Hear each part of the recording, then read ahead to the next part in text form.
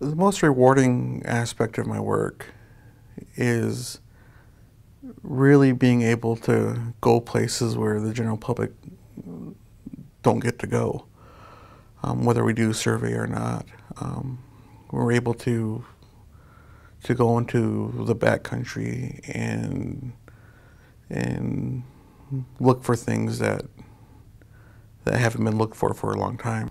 I remember being at Cuyahoga Valley and we were digging a, uh, a test unit, myself and a coworker, and we dug this test unit, down to a meter and a half, about 5 feet down, and we didn't find anything.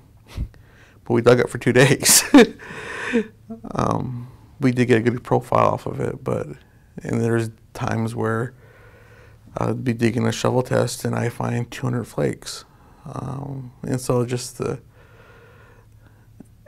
being able to be in different types of sites like that, I think is really fun for me. I mean, I've been able to work throughout the Midwest region, parts of the Southeast region, Southwest.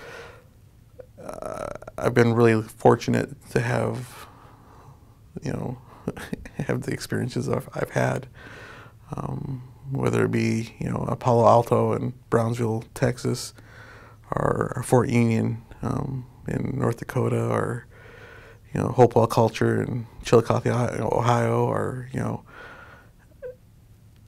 to me, it's just amazing.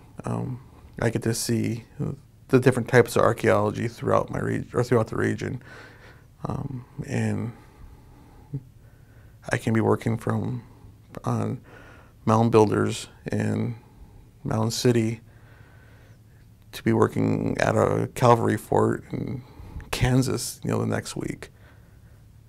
I love that aspect of it.